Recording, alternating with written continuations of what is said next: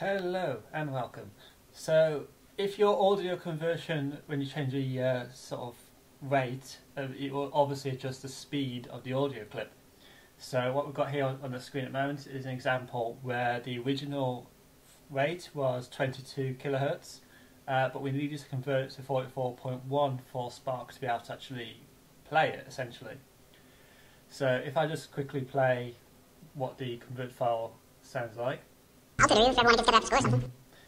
what you can hear here is the converted audio file. So as you can tell, it's kind of chipmunked it, it's kind of sped it up, it's doubled it essentially, which is meaning that the sound isn't right, it doesn't sound like it used to sound.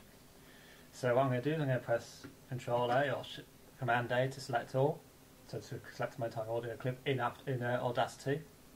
I'm going to go to Effect, I'm going to change the speed, and because I need to divide the 44.1 by the original rate, so this will tell me how much I need to increase or decrease my speed to get back to sounding like it used to. So quite fortunately 22 and 44, it's about 2.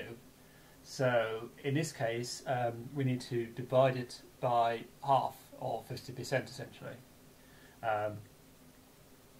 So if we've got, look at these settings here for this audio clip, and I change it to percent change -50, this will slow it down basically by 2, which is basically dividing it by half back to its original speed, but keeping the rate at 44.1. So if I press OK now, I'll just make sure that my rate is still 44.1, which it is, and I hit play now.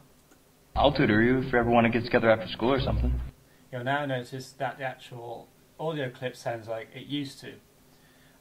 This is a fairly easy fix, it just depends on what the original rate was, depending on what we need it to be, essentially, and that difference tells us whether we need to increase or decrease the speed.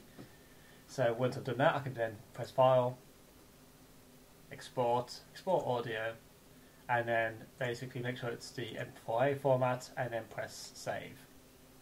And if I was in Spark and I'd already imported the audio clip, I didn't realise that the speed was wrong, or I wanted to make any changes in the future, in Spark I can just simply right click on the audio file, hit replace, and then select the actual new audio file that's been corrected and fixed, and it will then resync and change those clips for you.